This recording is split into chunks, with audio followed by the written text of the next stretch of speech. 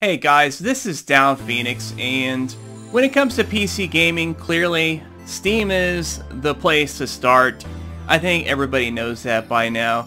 That's where you can get almost every PC game that you can get digitally out there because it is the largest marketplace of games.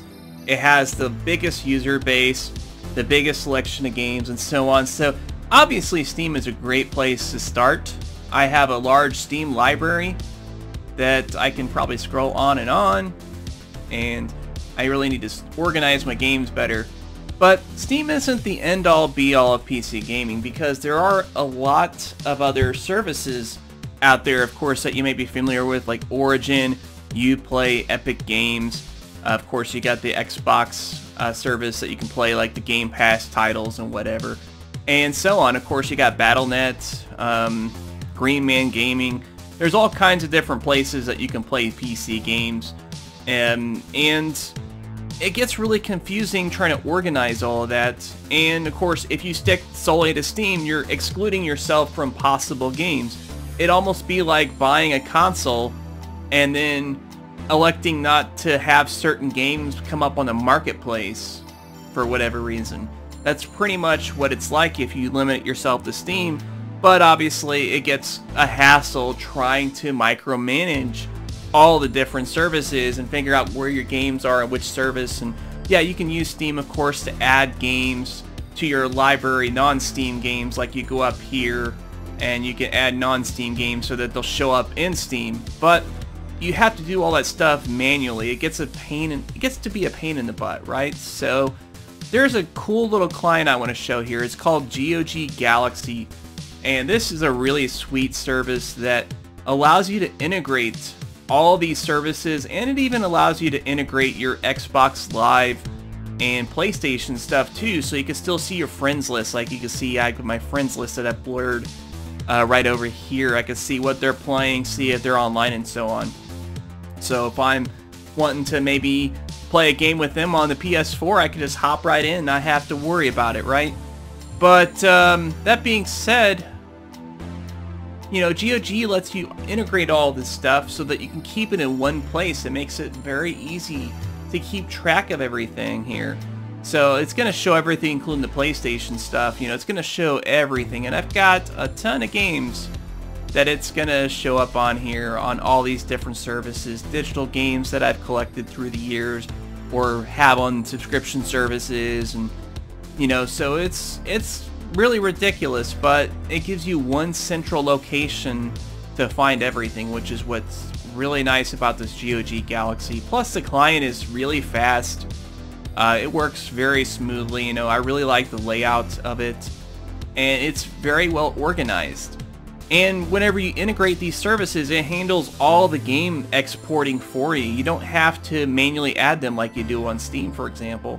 Now, of course, you're probably seeing some games that I don't have on PC that they're console games, and so you can sort those out because obviously you don't want to necessarily look at games that you can't play on PC, so you can sort those out and look at just the PC games. And yeah, it's way too much. Like a lot of years of humble bundles and, you know, getting free games here and there, and obviously buying a good share of games on Steam sales and so on. So it gets to be a lot. You know, I've collected a lot of PC games throughout the years. And you can also sort them out based on the individual services, like my GOG games, for example. I mainly get the classic games on here. That's what I like GOG for, because they do really good with those types of games, of course. The Xbox, I can play all the Xbox Game Pass titles or Xbox games I download for PC right here. It's all very easy to do, very simplified. No problems whatsoever. I don't know why Diablo was coming up there. I guess maybe it's because that was the Xbox One version that is coming up on there. But, you know, I can check all these out. Here's my Epic Game Store stuff, of course, including the recently hyped Grand Theft Auto 5 that's available on there now. So it's all here, guys. And of course, Origin.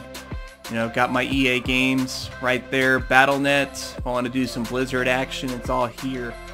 So it's a really neat service. And this friends right here is just for the GOG stuff.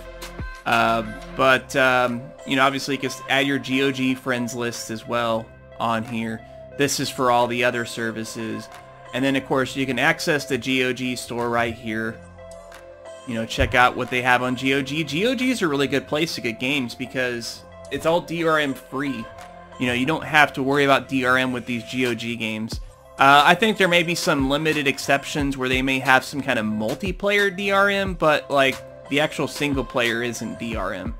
So, and then of course, you know, GOG does offer other things, like it does have the ability to do achievements and things like that as well for various games. So yeah, it's just a really cool service. Obviously, you know, it lets you really simplify your PC collection in the best way possible, but without intentionally crippling yourself to staying on like one or two services and then not being able to experience what other services have to offer, exclusive titles that you can't get elsewhere. So it's something I highly recommend that you guys check out because it's just a great service, you know, it really is. And the client's great, guys. I mean, it's you know, it's very well designed. I really like the layout of this. You know, it looks very nice and it's very fast and functional. So that's all I've got time for, guys. Highly recommend GOG Galaxy. I have nothing bad to say about it. It's only good. It's all good. If you want to do some PC gaming, whether you're just casually playing PC games or you're, you know, significantly into PC gaming, it's highly recommended either way. Let me know what you guys think if you've tried this service out. And if you haven't, I definitely recommend it. But till then, Downphoenix out.